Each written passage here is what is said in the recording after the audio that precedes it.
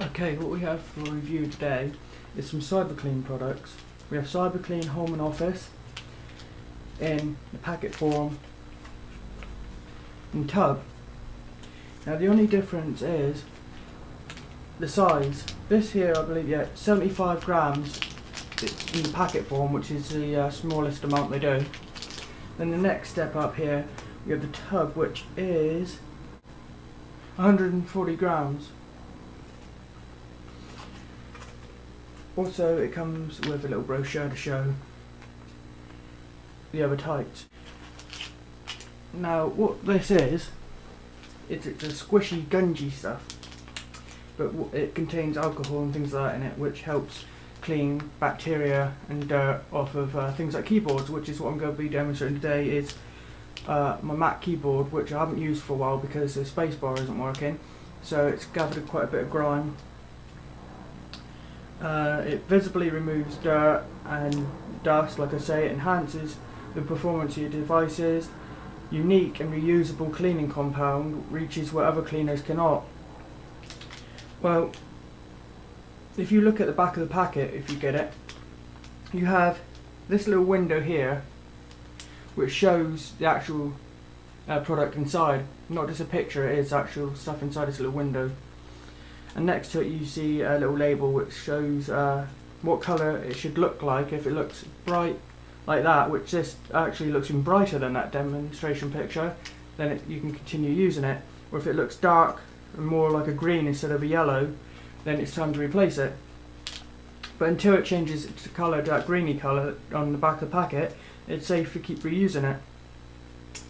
It leaves no residue and hands stay safe and clean.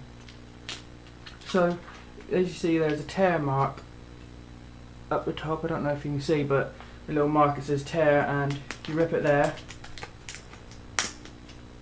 to get it open. Then you open in between and pull, because it's a vacuum sort of sealed pack. Then it's quite squashed in there, so you might have a job initially taking it out. I did with the automotive one, especially since I was doing that with one hand. There we go. Let's pull it out. And here it is. And this yellowy one really seems to glow on camera, almost like glow in the dark stuff. But anyway, to begin with, just give it a little stretch, fold over, get it climatized to your hands, and get it all sort of squished in and activated, and get all the ingredients to come to the surface, etc. So just sort of squeeze that, give it a good squeeze. Get a good stretch, and you should be ready to use. So I don't know how dirty you can see this keyboard is. The actual keys, surprisingly, aren't that bad. It's more in these gaps here, which I'll actually demonstrate first, are very dirty in between like the numpad and the main bit of the keyboard. So I'm actually going to change position. This is hard to do and see at the same time. And then you come this way a bit. So basically what you do, you push and pull, then fold, push down,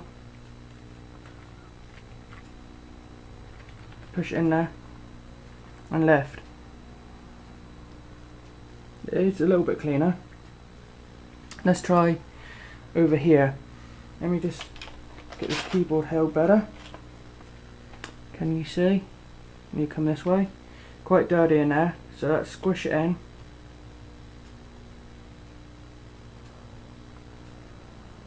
And lift.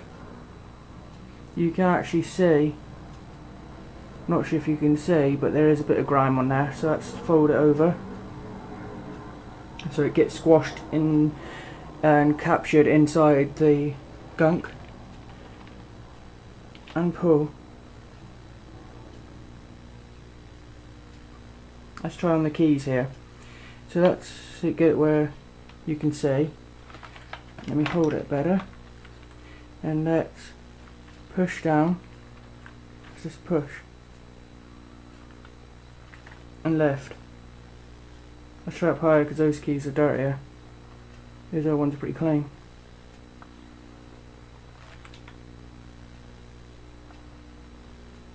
Yeah, you can actually, you might not be able to see it on camera, but it is getting some bit of dirt out. So that's fold it over. Let's see where you can see it. Fold over. Now, let's see, over here, can you see that? This key here? This one under my finger is very dirty. I'm not sure if it shows on camera. So let's press down and pull. Let's press down, left.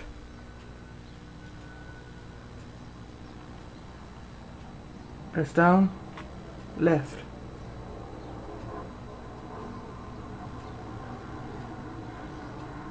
Again in between.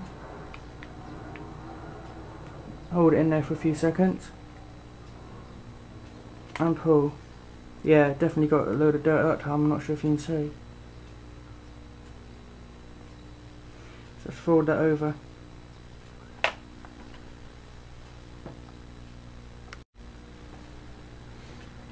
So bear in mind, even if it looks quite clean and like it doesn't need much done with it, this does remove germs. So it might be worth, even if your keyboard doesn't look very dirty, it might be worth cleaning it with this just to remove the germs, as keyboards apparently can get dirtier than toilet seats. But don't use this on LCD monitors or screens, because the instructions that came with it said not to use it on LCD monitors, so just use it on things like keyboards. Now my verdict on this is basically, I'm sure it removes germs really, really well.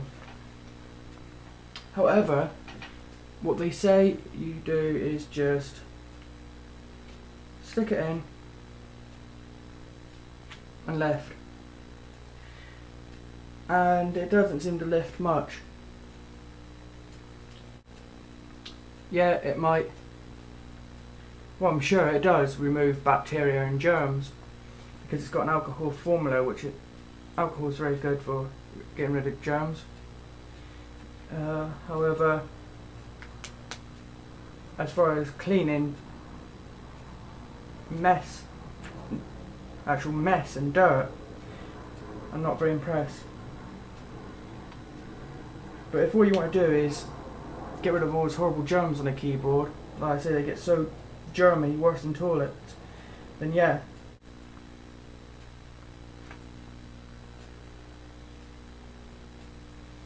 But as far as actual dirt, no.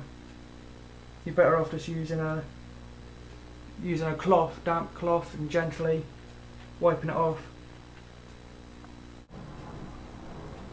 You can feel it getting very damp in your hands when you give it a good squeeze, so that should be activating and coming out all the chemicals and stuff, you know, the alcohol and that. So let's just give it another go.